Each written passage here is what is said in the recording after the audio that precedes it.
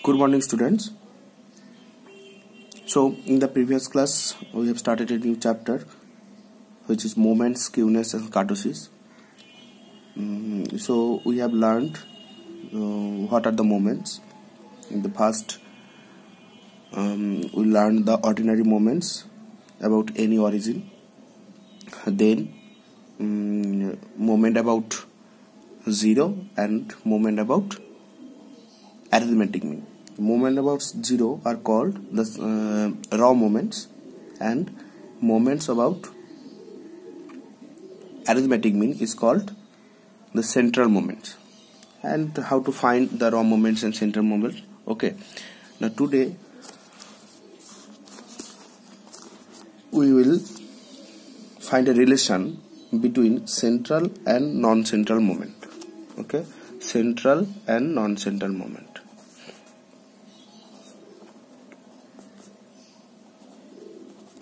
So central moments are the moments about arithmetic means, and non-central moments is about anything other than the arithmetic mean. Okay, so it can be zero or anything. We can take any values as the origin. Okay, now we have learned the non-central moment about any origin. Let's say A has the formula 1 by n summation xi minus a whole to the power r. This is the rth non-central moment. R equals to 0, 1, 2, 3 up to anything. Now, so in the previous class we have learned if we put r equals to 1, then mr dash a equals to x bar minus a, m1 dash a. That is first non-central moment about a. Second non-central moment about a is given as, so we can write as 1 by n summation xi minus a whole square.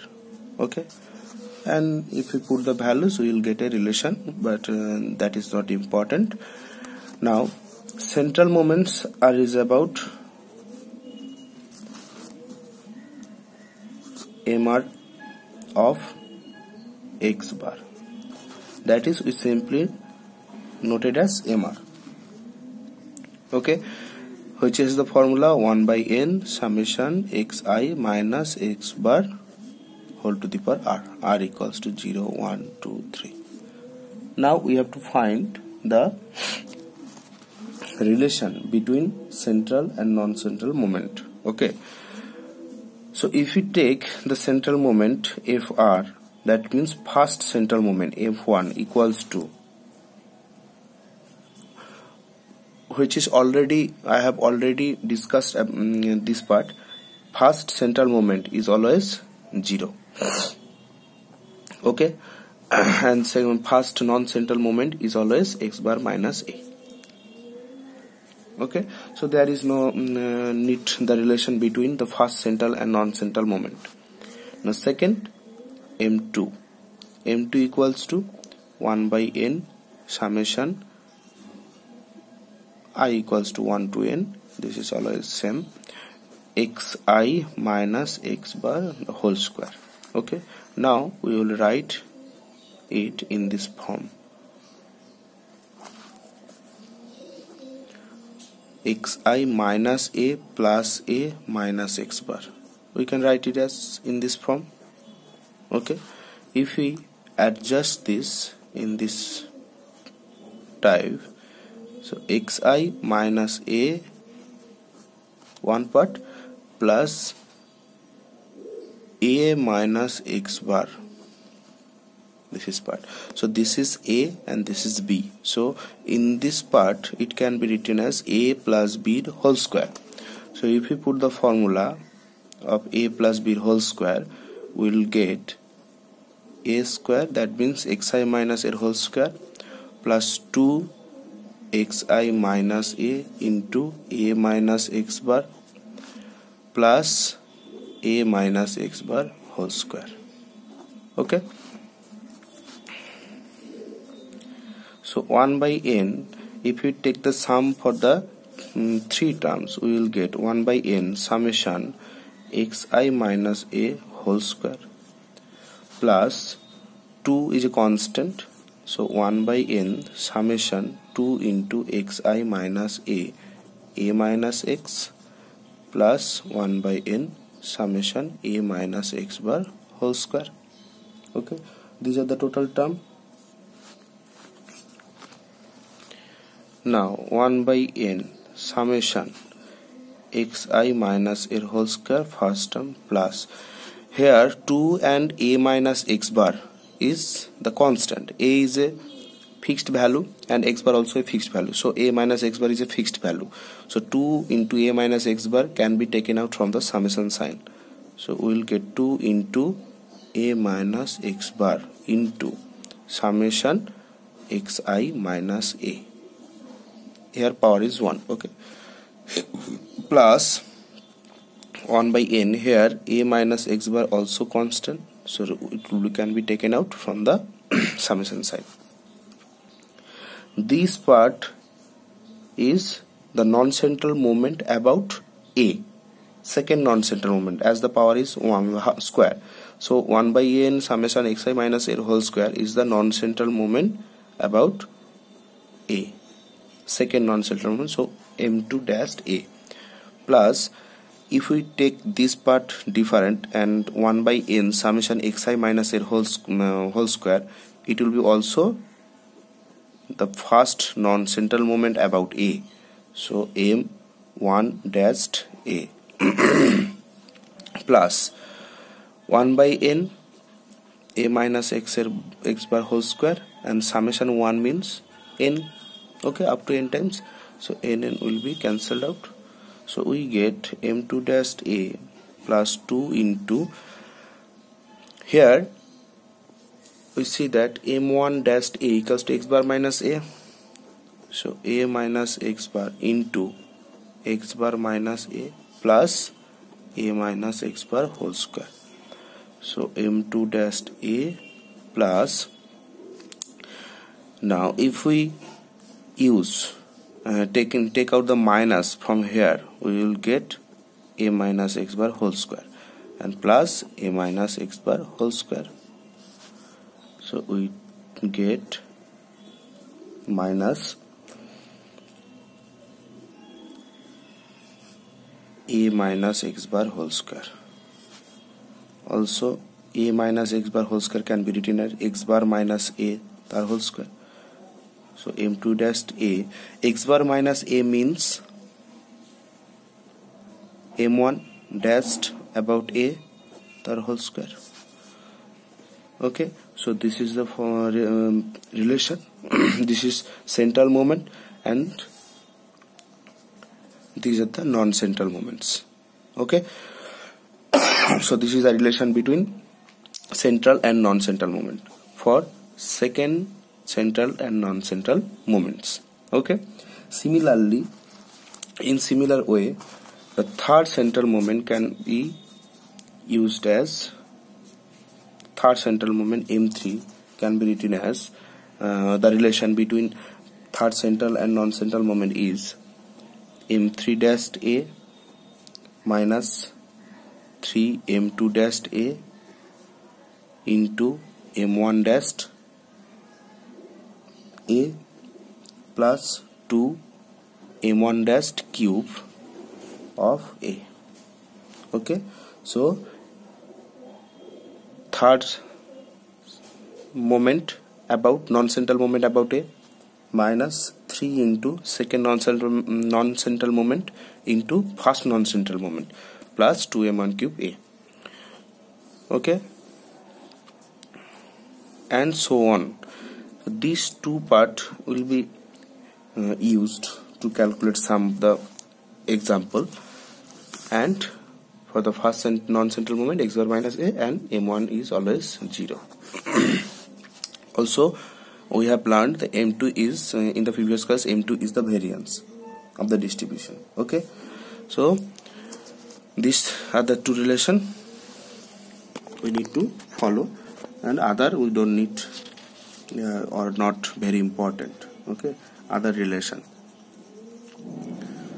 So let us do an example, such as first example is given as,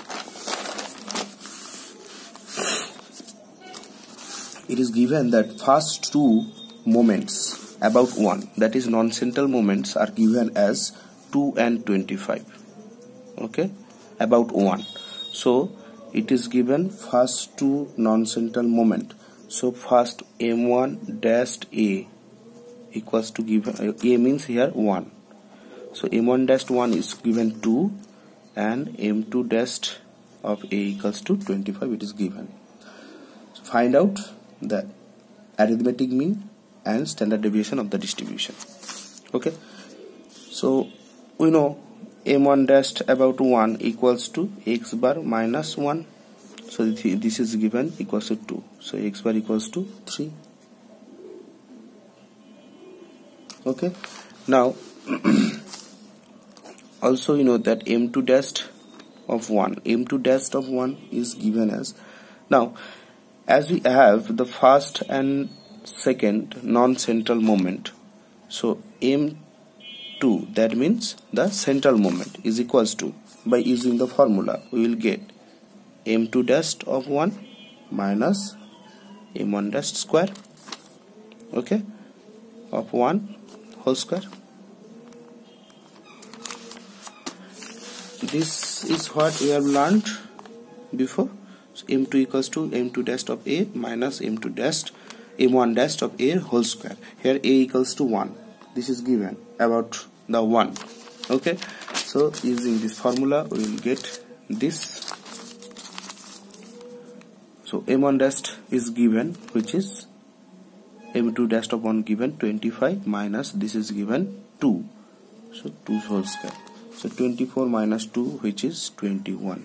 So m2 is, we know, sigma square, that is the variance. Okay, so variance is 21. That means SD equals to root under sigma square. Okay, so root under 21, whatever be the value, it will be 4.58. Okay, so here the second center relation is required to find the variance. Okay, now for another example,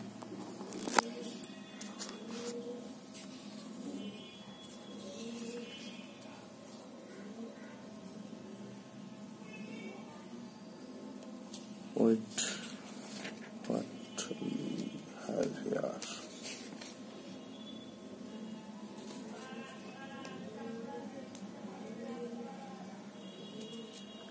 Here it is given that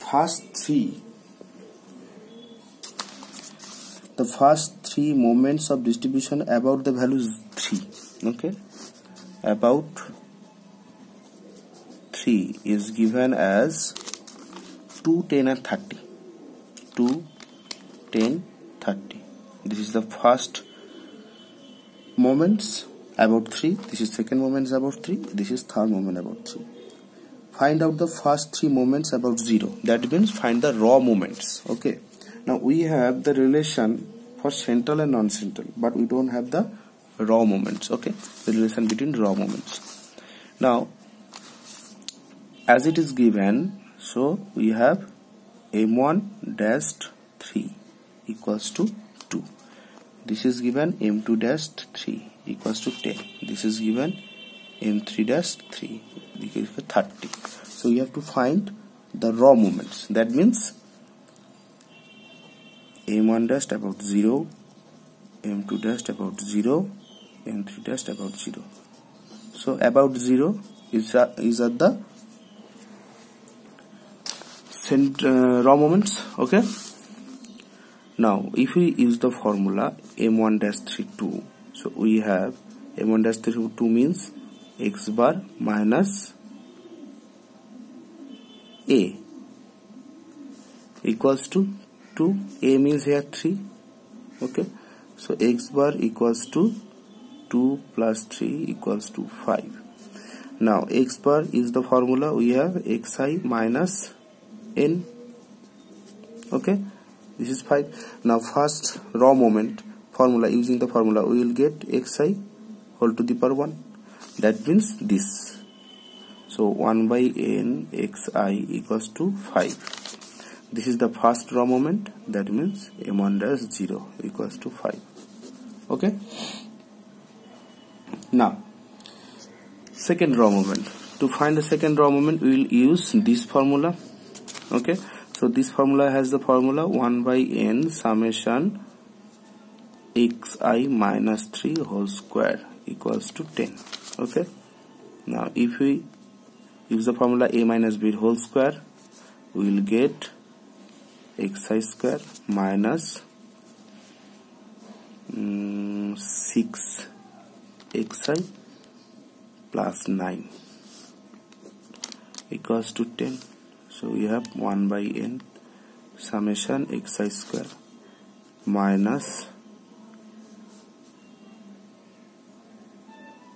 6 by n summation xi plus 9 by n summation 1 equals to 10. Okay, so this is the second raw moment, that is m2 dash 0 minus 6 into the value summation xi by n, which is 5, so 6 into 5 plus 9 by n into summation 1 means n equals to 10. So m2 dash 0, that is the second raw moment, equals to 10. Now 9 is cancelled out, this will be minus 9 and this will be plus 30. So 40 minus 9, which is 31.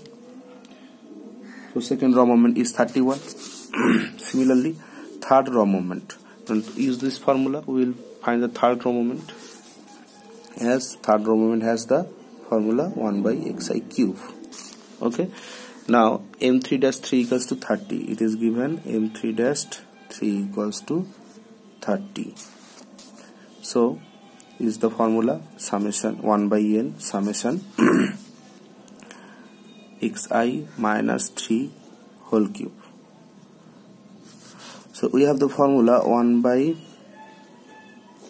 a minus b whole cube. A minus b whole cube has the formula a cube minus 3 a square b. B means 3 plus 3 ab square. So xi into 3 square minus 3 cube and b cube. Okay, equals to 30. So taking the 1 by n and summation for each of the term, we will get 1 by n summation xi cube. And taking out the common fixed numbers, so 3 into 3 9, which is fixed, so minus 9 by n summation xi square, 3 square 9 into 3 27 plus 27 by n summation xi 3 cube, and that means 27, so minus 27 by 9 summation 1 equals to 30. So this is the third raw moment. So m3 dash 0 minus 9 into 1 by n summation xi square. This is the second raw moment, m2 dash 0 plus 27 into, this is the first raw moment, so m1 dash 0 minus, this is 27 by n into n equals to 30. So m3 dash 0 minus 9 into m2 dash 0, which we have find 31. So 31 plus 27 into m1 dash 0, which we have find 5. 27 into 5 minus 27 equals to 30. Now we have to calculate m3 dash 0 equals to, so 30, if we take this term in this part, so plus 9 into 31, 7 plus 27 and minus 5 into 27, 5 into 7 35, 5 into 7 135. Okay, if we add this, we will get 201. Okay, So third row moment is 201, second row moment is 31, first row moment is 5. So in this way we can find, if one moment is given, we can find the other moments, okay, about any origin. Okay, that's it for today. In the next class we will be explain the next topics, Q-ness, kurtosis. Okay, that's it for today. Thank you.